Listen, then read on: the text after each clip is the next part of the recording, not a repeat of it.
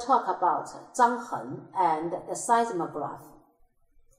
In the exhibition hall of the Museum of Chinese History in Beijing, there is a restored model of the first seismograph of the world.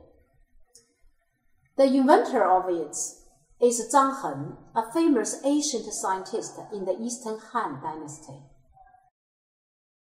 In 132, Zhang Heng made a seismograph called Houfeng, used for measuring the direction of a certain earthquake in the capital city of Luoyang.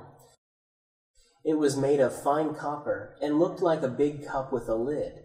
The surface of the instrument was cast with 8 dragons, whose bodies were downward vertically and their heads pointed to 8 directions, and each dragon had a copper ball in its mouth. On the ground vertically below the mouths of dragons, there were 8 copper toads, raising their heads and opening their mouths.